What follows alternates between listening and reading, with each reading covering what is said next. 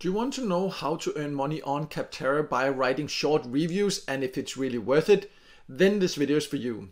My name's Michael and I'm always looking for different ways to make money online, and I came across some crazy claims about how much money you can earn on Capterra. There's a lot of videos with a lot of really hyped information about this, so I decided to test it myself. And let me just reveal right away that I have actually managed to earn $10 just for writing a short review that took me less than 5 minutes. So it does pay and it is an option, it is a way to earn, but you do need to do it with the right expectations because it's not an option for all. And I will go over all this in this video.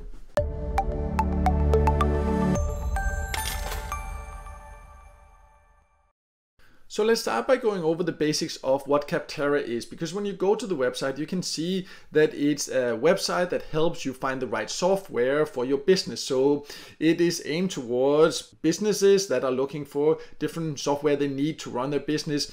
And the way it does that is, for example, by comparing different options, and there's a lot of reviews from actually users, so people can find out if it's something they shouldn't use or not. And that is where this earning option to earn as someone writing a review comes in. So let's go over how you potentially can earn by doing that.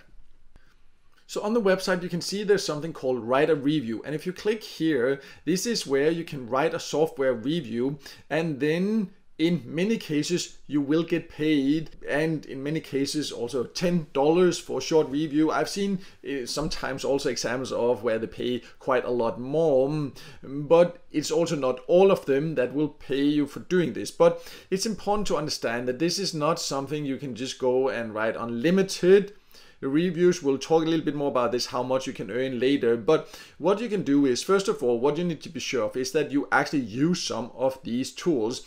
Personally, I do use some of them to run my online business, and therefore I can give honest feedback about it. And this is important. If you do not give, you see, a specific and in-depth review, it will not get approved, you will not get paid, it will not be published, and that is just something you need to be aware of. But what you would need to do is that you would need to find a tool that you are using. You can see this is just the first page. You can also load more and see even more, and then you would need to click it. There's many of these I don't know, I'm not using, but for example Slack I am using.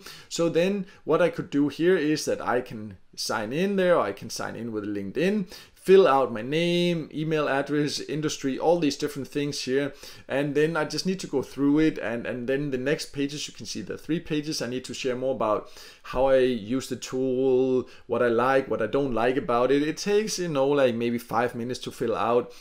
I did this for Grammarly. I'll show you the payment proof of that in just a minute. But this is what you need to do. You need to go through all this. But what is very important is that you need to have actually experience with the tool that you are going to review. You can just not just make up stuff. They can figure that out. You will then not get any rewards. It will not be published, anything like that. So that's very important to understand. And also there are a few other things you need to consider. So let's go over that also.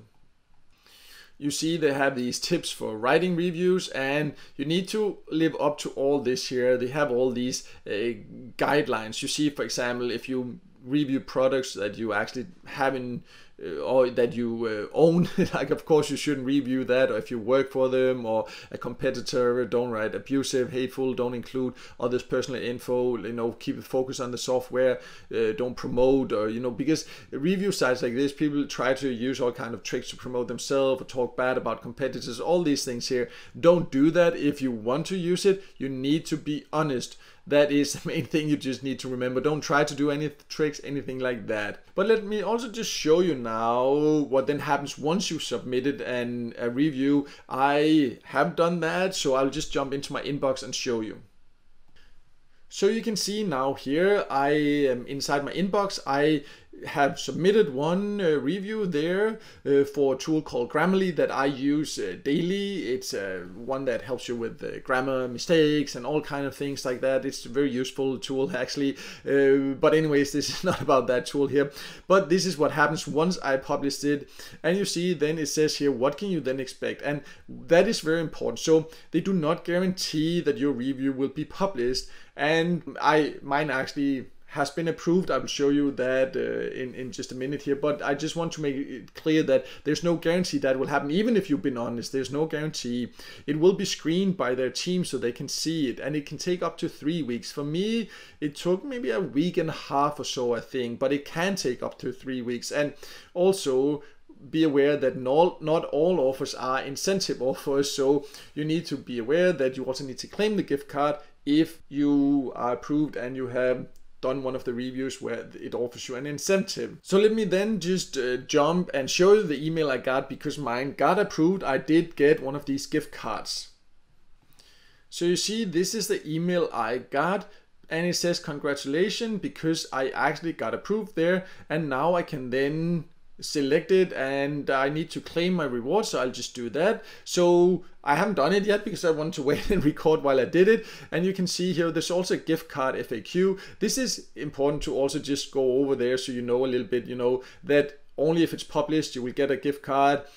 All these different things there, you see that there can be some reasons why you might not get it, because not all offers has an incentive, and it can be a little bit difficult in my experience to find out which one has it and which one doesn't, and how much you potentially get.